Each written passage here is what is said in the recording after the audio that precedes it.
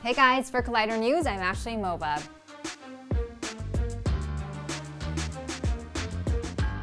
In addition to scoring a whole bunch of glowing reviews and hitting it very big at the box office, Star Wars The Force Awakens also earned high praise for its diverse cast. With the reported Star Wars Summit taking place in January to assess how to proceed after The Force Awakens and Rogue One, there will likely be many more opportunities coming up for Lucasfilm to support equality in industry, like finding a female director to take the helm of a Star Wars movie perhaps. Here's what Kathleen Kennedy told Variety about that.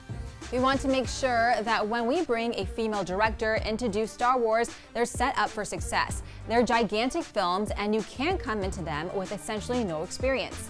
So Mark, what do you think about Kennedy's comments? Ashley, I'm a huge fan of what Kathleen Kennedy said because you do want diverse voices behind the camera as well as a diverse look for all your Star Wars movies. And the model that Kathleen Kennedy has already set up, I think, is perfect for what they're going to do in the future. So look at a guy like Gareth Edwards, who did a smaller movie, then went on to do a big franchise-style film like Godzilla to prove himself for the Star Wars universe. Same thing with Colin Trevorrow. Small movie, did a giant Jurassic World film, and now he seems ready to helm Episode 9.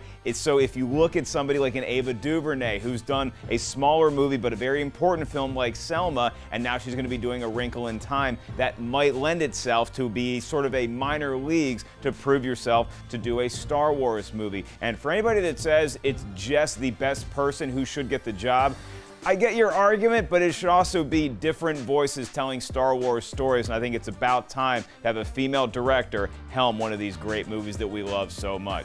Ashley, I know you're a big fan of the joke, so I'll just simply say, action. That's what she said.